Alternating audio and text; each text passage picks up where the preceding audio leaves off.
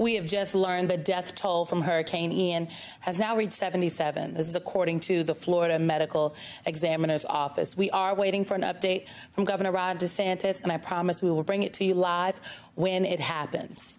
Meanwhile, power outages stretch from Florida to Virginia. Coastal communities in North Carolina felt Ian's storm surge and winds overnight. Residents there are being warned about downed power lines that could be in the floodwaters.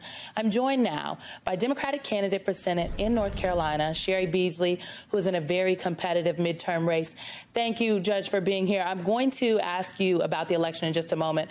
But first to what is happening right now in North Carolina. The North Carolina Institute for Climate Studies has said that over the next 80 years, the state can expect disruptive sea level rise, a substantial increase in the chance of flood from coastal storms. After this hurricane, do you think now is the time to talk about how and where North Carolina rebuilds? Because this is an issue of climate change.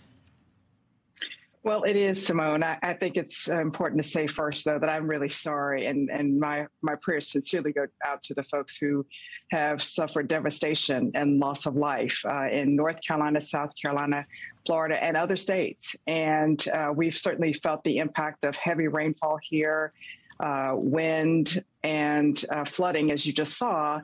And a lot of folks have lost electricity. So we certainly want to make sure that these folks get back on their feet and that they have the support that they need to be able to move forward. But this is a tough time for North Carolina. Our hurricane season gets longer every year, and it is part of the climate crisis. Our sea levels rise, we have flooding, and it is tough, and it is all a result of the climate crisis, and we really have to be serious about it. Our prayers are definitely with the people of North Carolina, South Carolina, Florida, and Virginia right now, and Puerto Rico.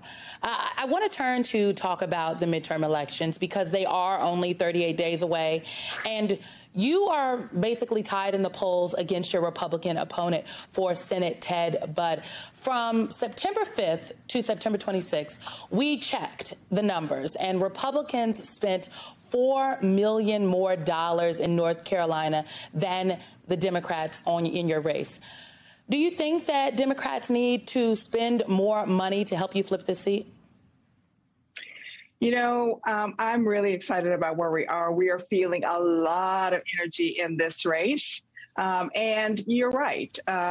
Ted Budd and his allies have spent millions, actually, you're talking about a short period of time, but millions of dollars against me, working hard to distort my judicial record. I've been a judge for over 2 decades and Chief Justice of the North Carolina Supreme Court.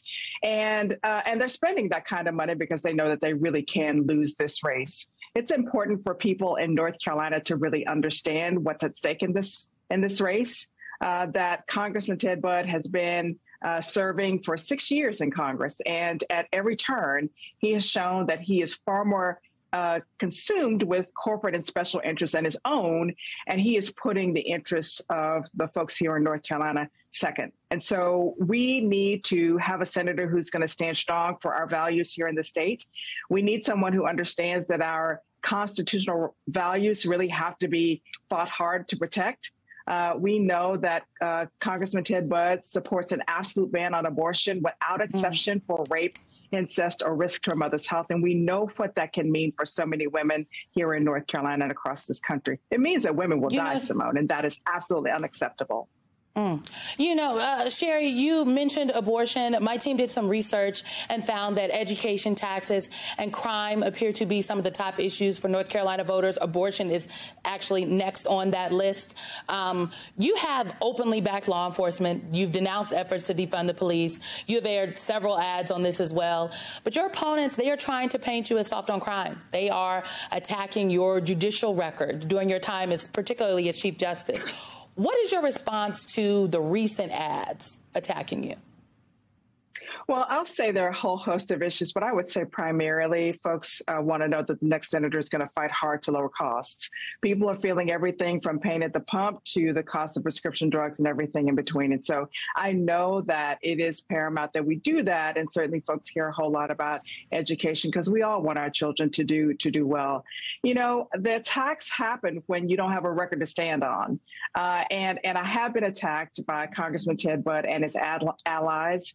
Unfairly attacked. And we know that they have worked hard to distort my judicial record. We know that I've been accused of taking corporate PAC money, and I do not accept corporate PAC money. He does.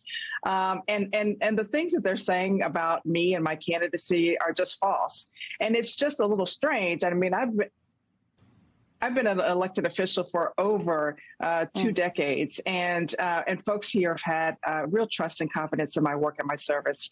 So I would ask folks to please go to my website at cheribeasley.com to know more about my candidacy. There's a clear choice in this race. We can have someone who has shown that he does not stand for the values of the state, or we can have someone who's going to stand for what's right, call out what's wrong, and lead courageously. Cheri Beasley, if elected, you will be only the 3rd Black woman to serve in the United States Senate ever. We will be watching this race. Thank you very much for your time today, for being here. Thank you.